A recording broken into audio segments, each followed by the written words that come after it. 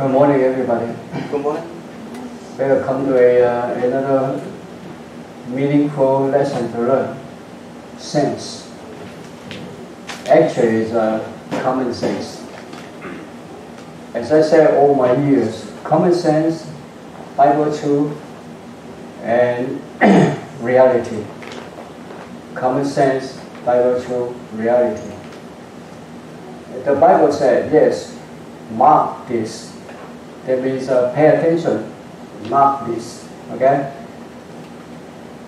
The last days are here upon us, all this year, for a long time. And the year, for me, is almost 84, coming to really 84. The last days, okay, with an S, that means a long period of time. In the Revelation, it says 1,000 years. Without this S, there is the day, the end of the world. So last day and last days is different. Remember that, okay? But the last days are here upon us. I copied this from a different kind of English translation. Grievous, perilous, terrible, dangerous. I found these 4 different words. But in Chinese, it's a little bit different. It's a dangerous place, it's a terrible time, okay? Dangerous time, terrible time. And grievous, that means very hard to bear. This is all bad. This is all bad. When we buy a bucket of apple, it's all rotten up apple. You won't like it. It smells too. All bad. Okay. I suddenly remember one time,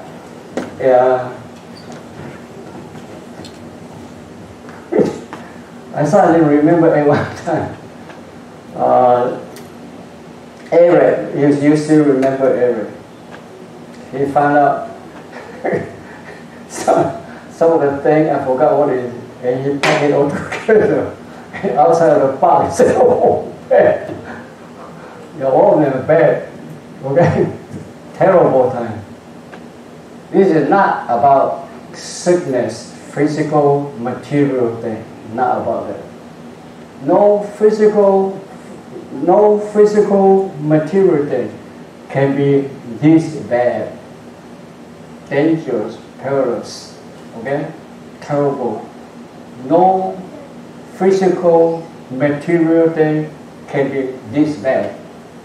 Even maybe thousands of people, millions of people are dying in Ukraine war. It's not like that. It's still not using these words to describe human physical suffering. Is not that. It's about destruction of the soul, about suffering of the soul, about disobedience to what says in the Bible. That is grievous, perilous, terrible, and dangerous. Okay? We are in a time like this. This is talking about not temporary, not a short period of time, 121,000 years. It's nothing. Nothing about it. It's about eternal damnation, eternal suffering. And suddenly, all people, so many of them are found, they're going to hell. Man corrupted in mind, reprobate as to the faith. Everything can be normal, except when come to Bible truth and believe Jesus, how to worship God. All have sinned, fall short of the glory of God. Okay? I used to use this illustration. I used to think when I was young, maybe lying, everybody lied once upon a time or many times. Nobody never tell one lie. I used to think that to illustrate all have sinned. So I came up from the storybook. There is a lie competition. Everybody said a lot of lies, but the number one lie is what? Is this. The man went up and declared, I never lied in my lifetime. And he is number one. When someone say, I never lied in my lifetime, that's number one. Liar. But today, I'm about to be really 84. It suddenly dawned to me. Disobedient to parents. Nobody can say no. Disobedient to parents. Every one of us did it one time or the other. Especially this guy, myself. Of course, you can say my father was lucky. He died when I was 6. He's lucky. He does not have to suffer all the rebellious things that I do. But I think I sympathize with my mother. She had no way to tell me what to do. You see, I went sleep on the tombstone. Any parent like that? No. I sleep on the runway, airport runway. You say take off. I sleep right there. I could sleep there. You see, disobedient to parents. I did a lot, a great deal of them. Everybody did some other thing. Nobody all time obedient to parents. Even these young guys. We all fall short of that. Nobody disagree. And here says, I believe Jesus, but not abide the word of Jesus. Even 2,000 years ago, Jesus said, why do you call me Lord, Lord, and not do what I said? This is popular, common problem in all over the world. Especially, I have said it for a few times. In Ukraine, the white people are killing white people. They are all both Orthodox Christians. Their leader, important people in the world, taking picture associated with their priest. Okay, they are high official, religious official. They are all Greek Orthodox, but they are killing each other right now. If they really think they believe Jesus, it's a great disgrace to their Jesus. Okay? Say that believe Jesus, but not do what he said.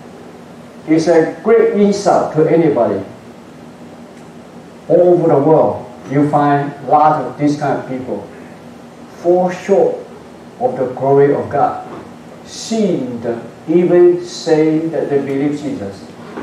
Some may say, then I better say, I never believe Jesus. That's one sin also. Some may argue, I don't know about Jesus. That's another sin also. Okay? Then some people say, I choose to believe there is no God.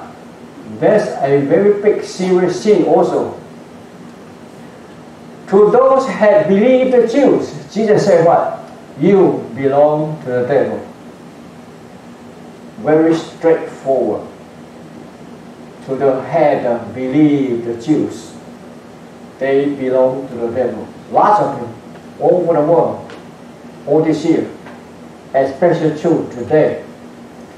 Now, number 3. Jesus believer form one body with Christ as his head. All the believers all over the world come together, become one body of Christ. There's one church of Christ. Here the scripture, Ephesians chapter 5 verse 23, Romans chapter 12, 4 to 5. A lot of people know this. Okay, all the believers are together in one church, one body of Christ. Now here we have 7 ones. There's one body, one spirit, one hope, one Lord, one faith, one baptism, one God. I count 7 1. Okay? Today we will touch about all of them actually. Okay? You can say all these are connected. In the Bible, you have to lay it out very clear, very simple. You have only one body, one church, okay? One spirit, one hope, one Lord, one faith, one baptism, one God. One body is the Church of Christ. It was formed 2,000 years ago. Acts chapter 2 verse 1. Okay? All the believers, if they read the Bible and study history, they all know the Church of Christ started Acts chapter 2 verse 1. All these 2,000 years, Jesus said, I will build my church. And he did it. The church already there is Acts chapter 2 verse 1. How the church grew up to become what? Become a church, Church of Christ. When the one gospel was preached, Church of Christ formed or produced. Okay? If you read the book of Acts, yeah, you can finish the book of Acts, yes? Already finished? Okay?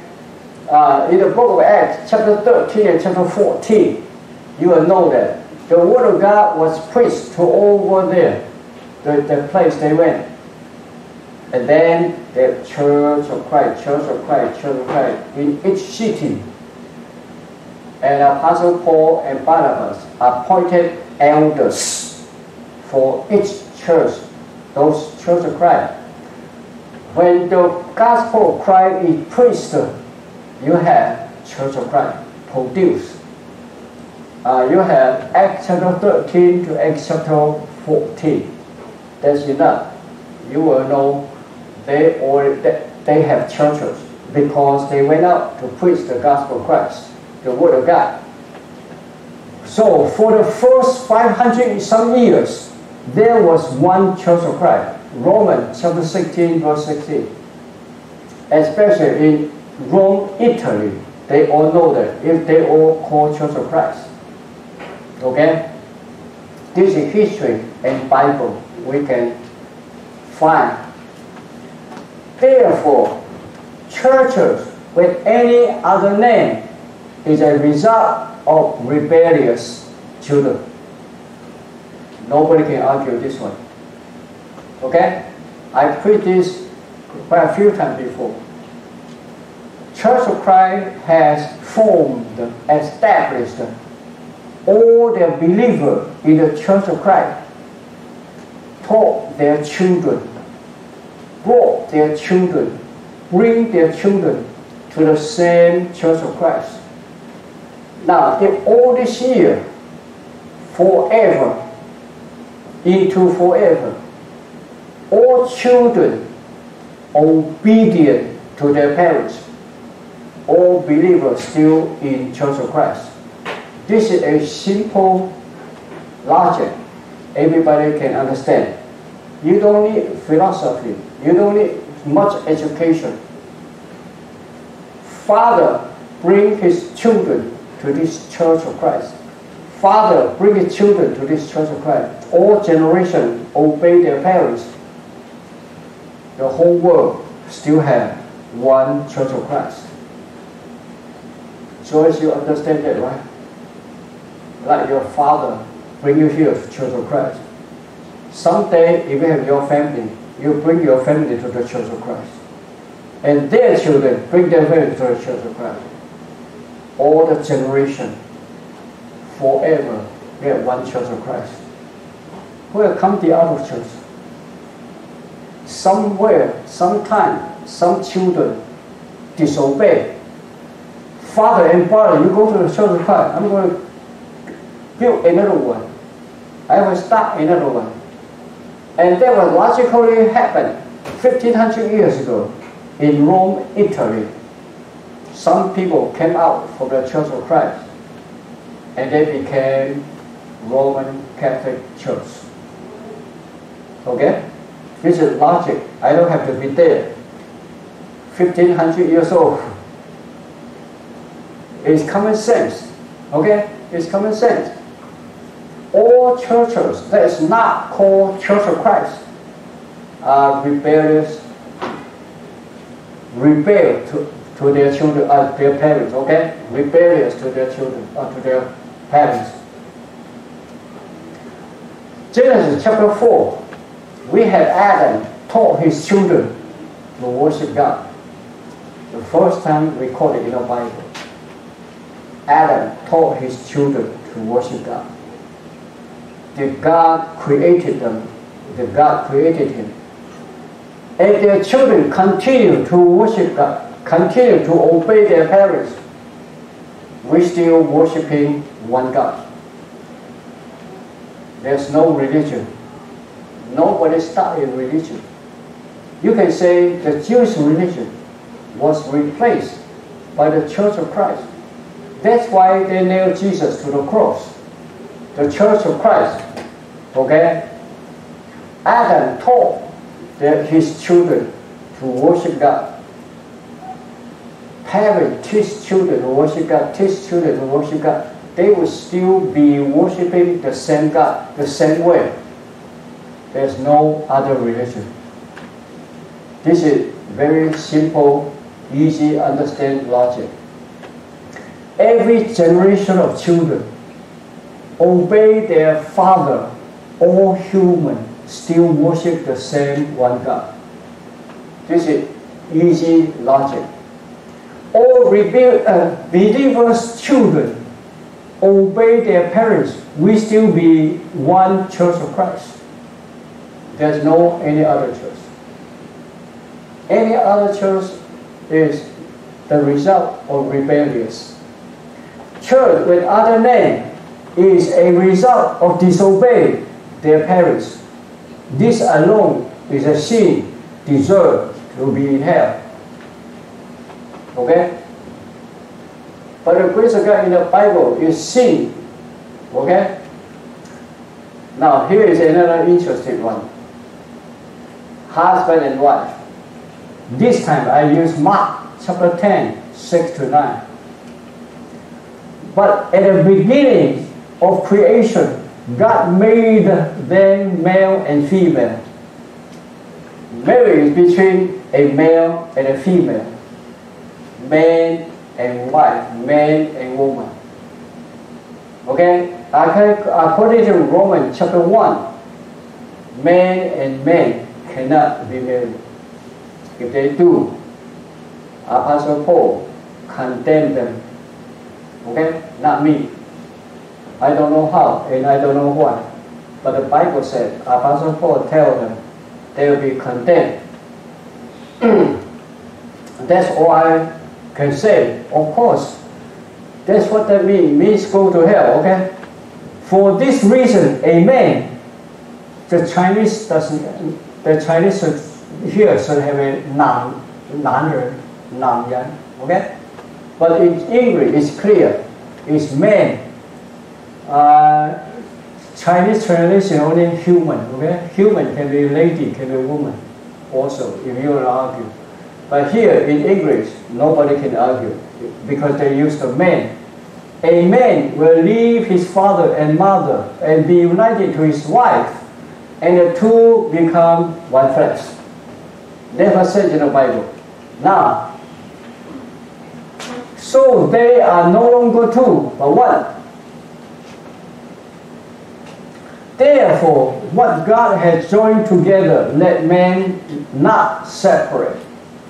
There is no divorce. That's in the Bible. Men do not separate once they get married. This above are commonly quoted in a marriage ceremony. Okay, especially when I preside the ceremony, we always read this scripture. All who do not desire a divorce, why do you quote the scripture? This scripture. Okay, I disagree. I disagree. If someone asks you for a divorce, I disagree because the Bible said. But the one who asks for a divorce, they don't say what the Bible said. Okay, they don't use it. That's the problem. Okay, when you come to worship God in one church together, how about they all Church of Christ? For husband and wife, the old couple worship in one Church of Christ. Their children may still live in the same house. Okay? So don't argue that they live. One live in Flushing, one live in Great Lake, one live in Colbert. Don't argue with that. I'm talking about living in the same house. Sunday, father and mother go to one church. Daughter go to another church. Son go to another church.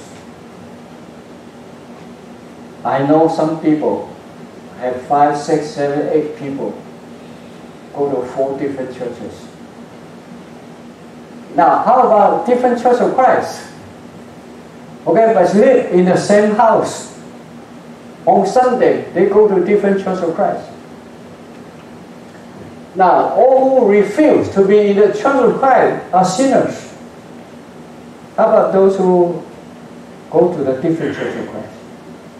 Think about that. But here, today, we're talking about husband and wife are one. The two become one. Of course, by the grace of God, here we are blessed. Well, right now, we only have one perfect couple here. Husband and wife. Oh, my wife and myself here. Okay, so don't miss that one. Okay? So it's 1, 2, or 1, 2, okay? My wife and I, we're both here. Moses and Audrey are both here. Husband and wife, because we are one. The two become one. We're in one church together also. Okay, perfect. But you look around, especially in my 60 years of preaching, lots of women, their husband, they said not to come together. When you come to worship God, no, I won't go with you. How about let's go eat lobster together? Red lobster. Hey, David, you know who is red lobster? I still enjoy that. The wife and husband, they go together. Why don't I say, no, you go, I don't. I will eat porridge at home. This is unrighteousness. Unrighteousness is a sin. You go to hell. Because unrighteous. How about let's go to Ireland together? I don't know why. I don't like to go to Ireland. Of course, you've been there, right? Because I hope Ireland is a poor place. You know? Beautiful scenery. Okay. You go, I don't go. Okay? Husband said, I want to travel to sightseeing in Ireland. You go, I don't. They don't say that. But when you come to church, you go, I stay home. It happened, right? Right here. Everywhere. Husband to wife, wife to husband. Are they not two become one? Or only these two become one? These two? No, not. But all marriage quote that. Now here's interesting one. I make up this in Chinese, this I made up this Chinese phrase. Okay, there's no way you can find in the dictionary anywhere. It's these occasions. What occasions? Thanksgiving time, Christmas time, birthday time, anniversary time, lot of celebration time. They all come together, especially if it is husband and wife. They have to be together. Otherwise, how do you celebrate anniversary, huh? The husband celebrates anniversary with his wife without his wife? David, you do that? Anybody do that? The two are one. They are joining two together, become one. In Christmas time, you see, even our little Grace, you fly all the time, come here, we're together. Okay? Birthday celebrating, we all together, eat in the same table. Maybe different food, but still in the same table. Very harmonious, chatting to each other. We take care of each other, we help each other, we live harmony. Everybody good to each other, perfect. We also have this saying, I don't know what the English I can translate it this. Close by neighbor, better than far away kinsfolk. Sophia, you know this Chinese word? 你会这个? I know Gordon knows it, right? Chinese word. Okay. This Sophia, do you know this Chinese word? You don't know this Chinese word. Okay. That means your next door neighbor in a time of danger, a time of perilous, is much better than your far away relative, especially if they're in Hong Kong, in Singapore, in China. When they get to set up everything and fly here, you already dead for a long time. That's what that means.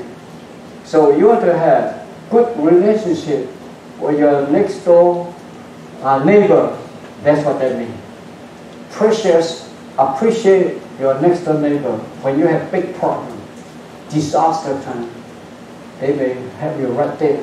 That's what that means. But for relatives, for kinfolks, brothers, sisters, in a physical time, except they come to worship God on Sunday, everything changed. Saturday become reprobate to each other. Okay? Each, that said, go to different kinds of churches. Saturday we come to worship God. As I say quite a few times now, Father John is the most blessed right now because the three children are all here. Okay? With the parents all together. All parents in the world enjoy this. And we as children would enjoy and appreciate a lot much better if our parents are here with us. Worship God in the same church, the same way, and we love each other, not just in other times, especially when it comes to serve the Lord. We are family. But danger, terrible time. When come to worship God, come to follow Jesus, believe in Jesus, they suddenly become wicked, become reprobate. That's said against. Even ride the same car here with you, they will go somewhere else. They have to do that. Have to let you know you are not my son. Have to let you know I'm not your father. I'm not your mother. I will not I will never be in the same church with you when it comes to believe Jesus. This description is so vivid, so true, so common everywhere on this earth right now. Remember, as I said, I found all these words, English words, from different translations. And you call this dangerous time, perilous time, grievous time, terrible time. Not just physical death. No physical disaster deserves to be described with these 5 words together. Only eternal damnation deserves to come up with these 5 different words to describe. Those who are not in the Church of Christ, they will go to hell to suffer forever. But how can we help? We take them all the way here. They just make their point to see. I will not go into a church with you, to church building, worship God with you. Never. But when it comes to eating time, when it comes to traveling time, when it comes to do anything else, you are my son, I'm proud of you. You are my daughter, I'm proud of you. You are my father, you are my mother, you are my whatever. But when it comes to worship God according to the Bible, suddenly they are reprobate. It's sad. As I told you 2 weeks ago, okay, I told some people, your father, your mother, when it comes to worship God in the same church of Christ, they are reprobate. When it comes to celebrate everything else, it's normal and fine. It happened in your lifetime. Almost all of us. All of us. Our neighbor. This is terrible time. This is horrible. This is grievous. This is perilous and dangerous. This is time right upon us. We have to pray to God the only way we can. I have seen a lot. All things, watch this, all things can be normal, except when it comes in worship to God, suddenly they all become reprobate. Refuse to reason. How about this verse? I don't care. How about this verse? I don't care. How about this verse? I don't care. How about our relationship? They stop. It literally happened. I expect if they say that, okay, that's it. I'll tell you, this junction really do what they promise. I will respect their promise. And by the grace of God, my father died. If my father were here, that's what I do. When it comes to what the Bible says, I take it seriously. How about our relationship? Say that, I don't care. When it comes to this verse, I don't care. How about this verse? I don't care. Or this verse, I don't care. When it comes to the Bible, nothing care. Okay? Suddenly, they all become reprobate. As I told you, this is sad. And the scripture described it 2,000 years, always like this. Sin committed each Sunday. Anyone who worships God not in the Church of Christ, they committed sin and insult to Christ. Okay? Anybody do not worship God on Sunday in the Church of Christ, they'll all go to hell. You know, today when I come in, it was pretty hot. You know why I still put this on? You want to know? Let me tell you. Recently, I suddenly found my my video is listed with all these famous preachers. When I went on to listen to my own video preaching, they have a whole list of those great preachers. The difference is, some had 3 million views. You know how many I have, Peter? 3 views. One video, when I click on to view, I have 3, 5, 7, 10, 20. The best I got is 2,000. But they have million views. But they listen together. And I found without this on, it does not look good.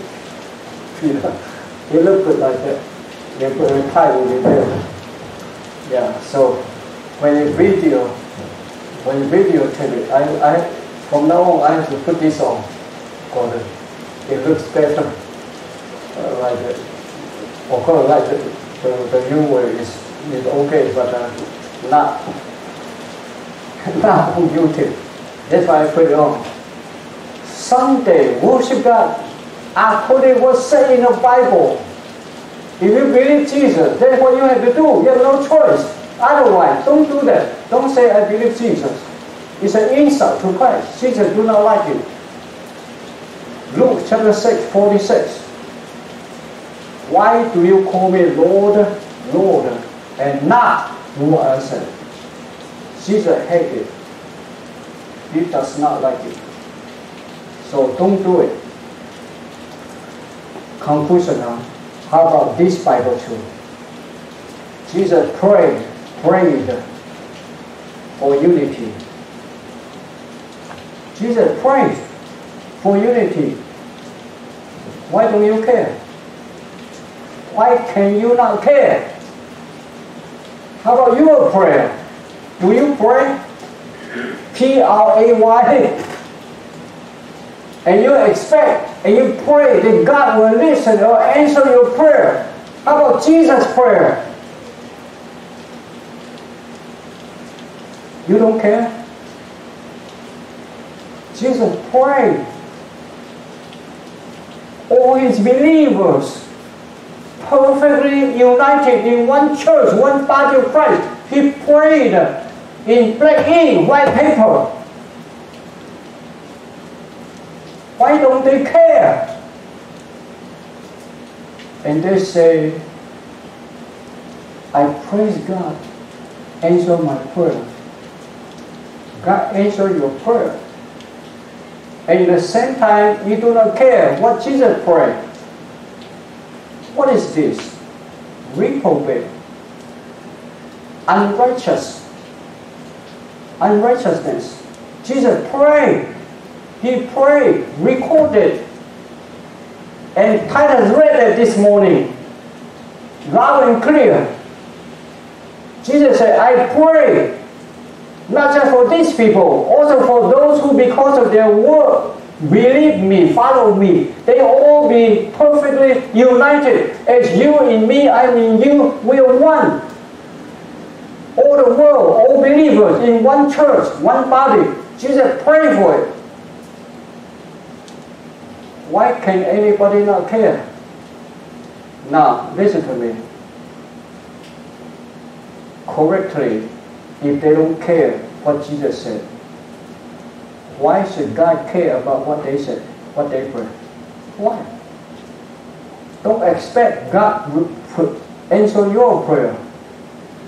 If God answers your prayer and you don't care about what Jesus prayed, is it fair? There's a sin right there over the world. That's why I keep pounding on. Anyone do not worship in the Church of Christ will go to hell. And by the grace of God, I said it. Nobody come to shout against it. Have a parade outside. Protest. You know why? I know. Because I don't have million viewers. Hey Peter, you better watch out. You have a 20-some view. Baby, you have 20-some view. You know that? You are preaching on the retreat. You did not watch your own view. You should do that. Hey, add one more. Learn it from me.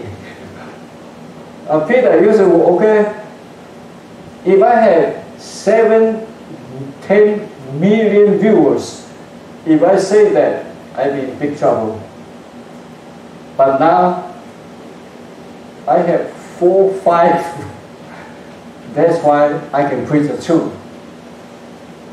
I'm blessed by the grace of God. But, listen to me, sooner or later, what I preach will be exposed.